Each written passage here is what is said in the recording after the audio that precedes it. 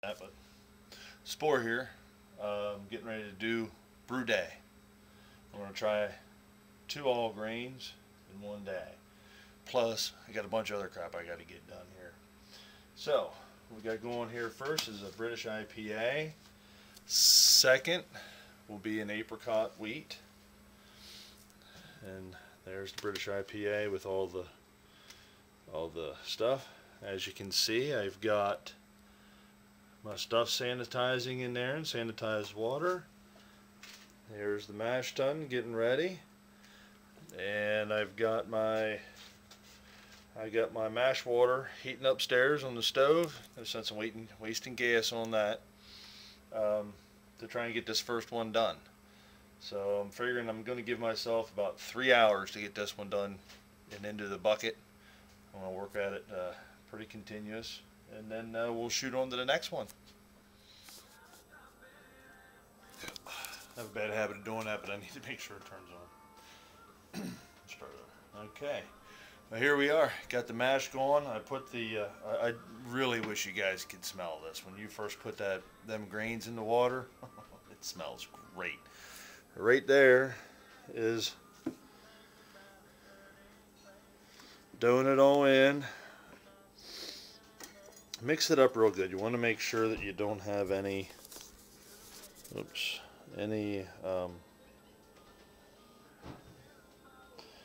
dough spots. We want to have the mash temperature.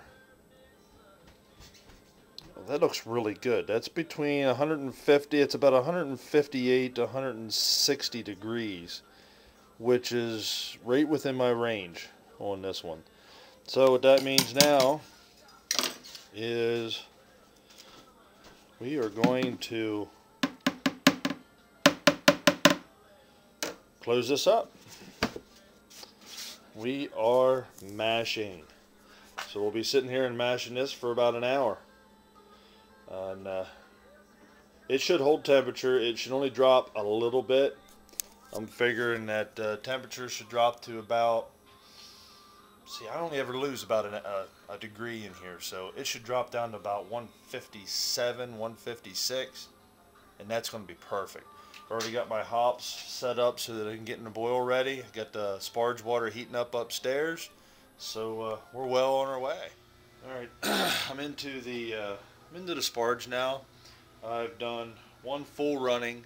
I'm getting ready to do another full running, and I'll do this 2 or 3 times throughout this. I'm probably do it 2 more times, make sure the grain bed settles down. Now what I did here was I pour about half to 3/4 of my sparge water in to stop the mash, or whatever you want to, however you want to call it. Then we run it out into this pitcher, and I like to just pour it in like along the side. Oops, sorry about that. So that it doesn't affect the grain bed quite as much. Want to get it to run clear, and turn this on about halfway.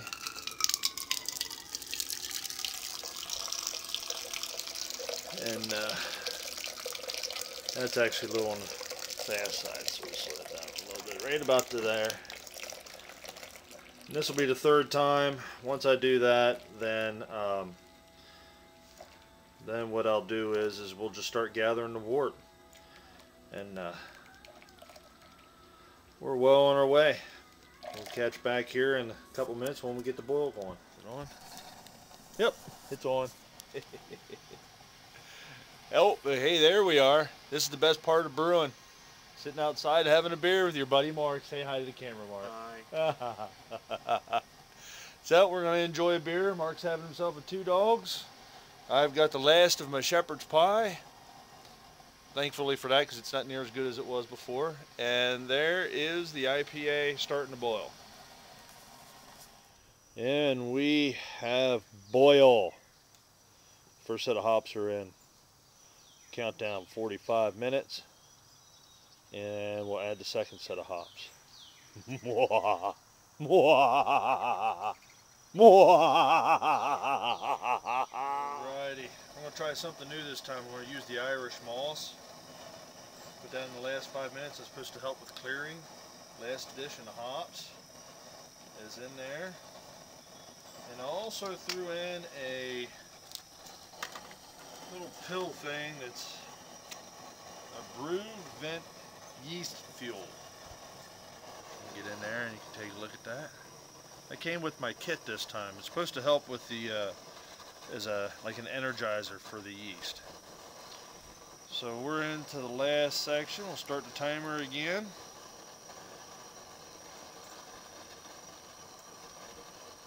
Last 5 minutes of the boil.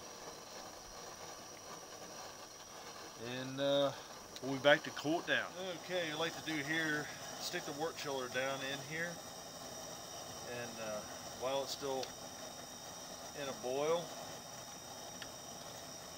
and what that'll do, I'll crank this up, and it kind of will sterilize and make sure nothing goes bad from sticking that in there. Just basically want to get it back to a boil again. And then from that point, we'll take it inside and start to cool it down. You're on. All right. See, now what we're doing here now, folks, is cooling the wort down. There ain't no sense of wasting that water. So right in the washing machine it goes. We'll go ahead and do a little laundry with that a little bit later. While it's unloading also, I'm going to go ahead and pull these hot bags out because all they're doing right now is holding the heat, and we don't need it to hold the heat down no more.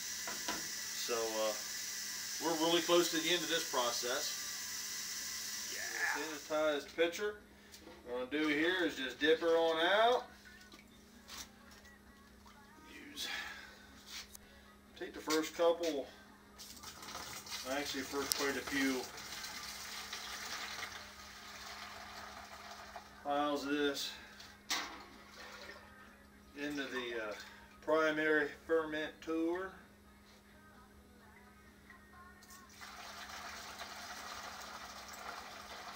Before I actually try and pick this pot up and manhandle it into there. No real point in doing that. Now, the one good thing is not only is brewing your own brew very good to do, it's good for the environment because I filled up the washing machine with the hot water that I got out of this. And I'm doing a little laundry too. Okay, here we go. We're getting ready to go and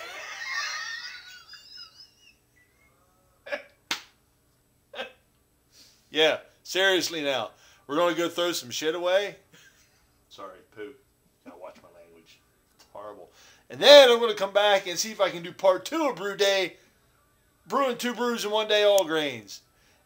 I don't have a whole lot of hope that this is going to actually occur, but hey, what the hell? We'll give it a shot, right? Say hello, Mark. No. Okay, he's not saying hello. Well, Brew Day didn't really go quite as planned. I thought for sure that I'd be able to get both these brews in today, but it didn't quite work out like I had planned. Ran out of time and energy, and maybe I drank just a little bit too much.